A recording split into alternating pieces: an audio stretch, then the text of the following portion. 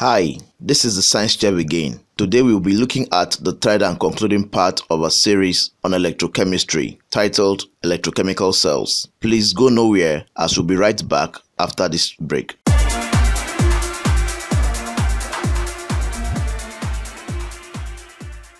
An electrochemical cell is generally a device used in the interconversion of electrical and chemical energy.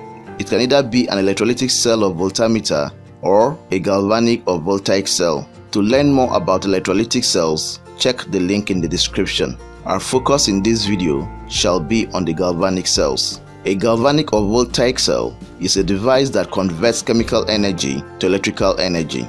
It can also be said to be a device that uses chemical changes to produce electricity. It is named after Luigi Galvani and Alessandro Volta, the two scientists who constructed the early versions of the device.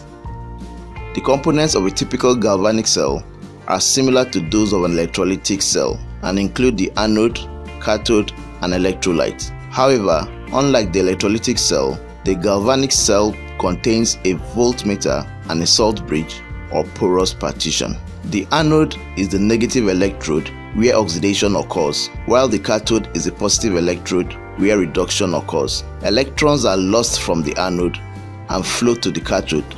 You may need to watch our tutorial on the introduction to electrode potential to understand how the anode and cathode become negatively and positively charged. The voltmeter is used for measuring the e.m.f of the cell, or the potential difference between the two half cells, while the salt bridge is the porous material that allows the movement of ions in and out of the electrolytes of the two half cells in order to maintain electrical neutrality and complete the cell circuit. The simplest form of a salt bridge is an inverted U-tube containing an inert electrolyte solution such as potassium chloride or ammonium nitrate, whose ions will not react with other ions in solution or with the electrodes.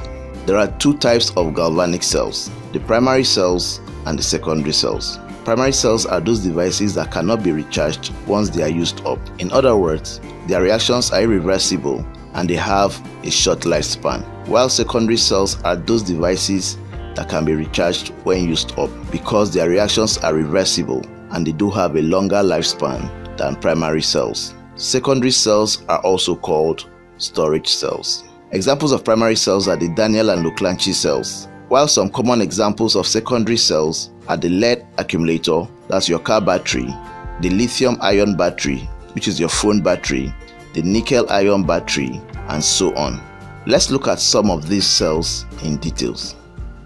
The Daniell cell is made up of two half cells, namely the zinc half cell and the copper half cell. The anode is made up of a zinc rod immersed in zinc sulfate solution in a porous pot, while the cathode is a copper vessel containing copper 2 sulfate. The porous pot allows the movement of ions in and out of the zinc and copper 2 ions electrolytes. At the anode, the zinc atoms become oxidized to zinc ions by losing 2 electrons each. The electrons flow through the external circuit or connecting wire to the copper half cell. The copper 2 ions gain the electrons and become reduced to copper atoms, which are deposited on the cathode. The flow of the electrons from the anode to the cathode is electric current. It is due to the difference in the electrode potentials of the two half cells and does some work like lighting a bulb or powering a transistor radio. Meanwhile, in the solutions, the zinc, copper 2 and potassium cations move towards the cathode, while the sulfate and chloride anions move towards the anode through the porous partition in order to maintain electrical neutrality of the cell. A fully operational Daniell cell has a cell potential of about 1.1 volts. The cell stops working when the zinc anode stops losing electrons to the copper 2 ions. This would possibly occur when all the zinc atoms in the electrode have been converted to zinc ions. In the Leclanche cell, the anode is made up of a zinc container, while the cathode is a carbon rod immersed in manganese 4 oxide powder. The electrolyte is an ammonium chloride solution in the wet cell or ammonium chloride paste in the dry cell. The carbon rod and manganese 4 oxide are separated from the electrolyte by a muslin bag which acts as the porous partition. The Leclanche cell is the common TV remote control battery you use in your homes. At the anode, the zinc atom undergoes oxidation to form zinc ions. The electrons lost travel through the wire to the cathode. The ammonium ions gain the electrons and become reduced to ammonia and hydrogen gases. The hydrogen gas can adhere to the surface of the cathode. This is known as polarization. To prevent this, the manganese 4 oxide acts as a depolarizer and removes the hydrogen gas by oxidizing it to water as it is being formed.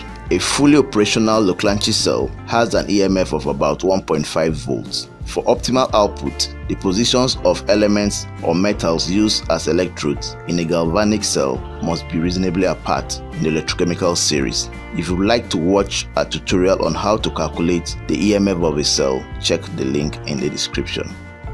Let's study the lead accumulator as a secondary cell. In this cell, the anode is a lead metal, the cathode is lead 4 oxide, and the electrolyte is dilute sulfuric acid solution.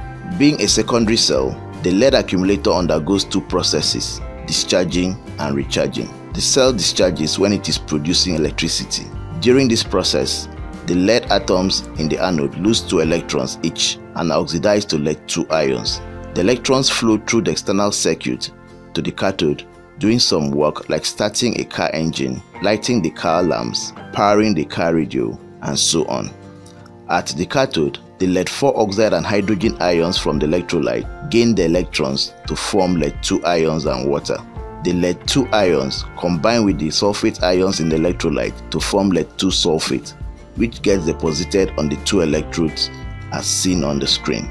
At this point, the density of the sulfuric acid decreases to about 1.15 grams per cm³ due to the absorption of the hydrogen and sulfate ions from the electrolyte, and the e.m.f. of the cell drops to about 1.8 volts. When this happens, we say the cell has run down and needs to be recharged.